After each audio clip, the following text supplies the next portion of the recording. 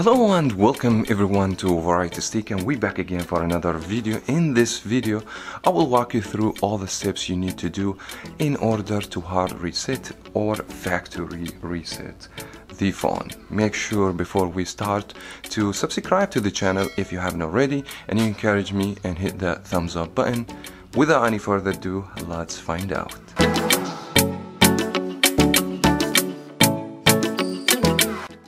Now simply why we need to do the factory reset or the hard reset: because we have no access to the phone.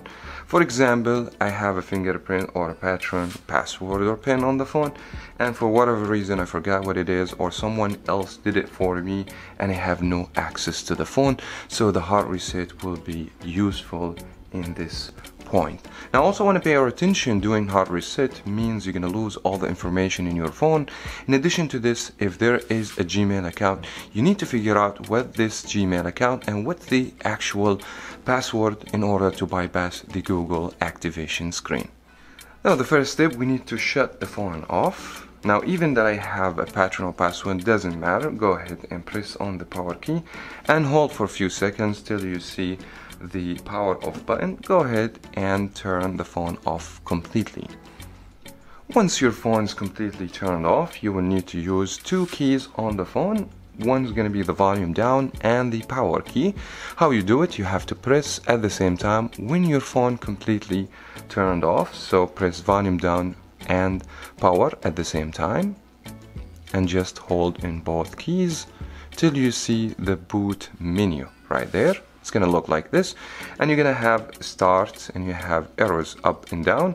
Means you can navigate through the volume up down keys. So we can go with the volume down till we go to recovery mode. This is the option we need, and we need to press through the power to select and wait a few seconds. Now once you get to no command screen, something look like this, you will need to press power and then volume up. So first you press on the power, then the volume up, power, volume up, and release both fingers till you get another screen look like this. It has a bunch of options. We're going to go through all these options. You need to navigate through the volume down key, and we need to go to wipe data factory reset.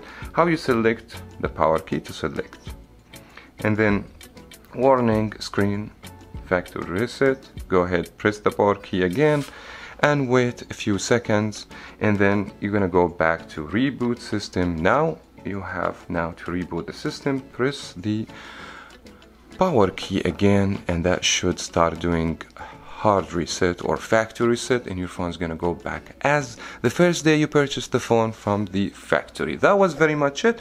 I wish you guys find this tutorial helpful. If it did, thumbs up and subscribe, and I will talk to you in the next video.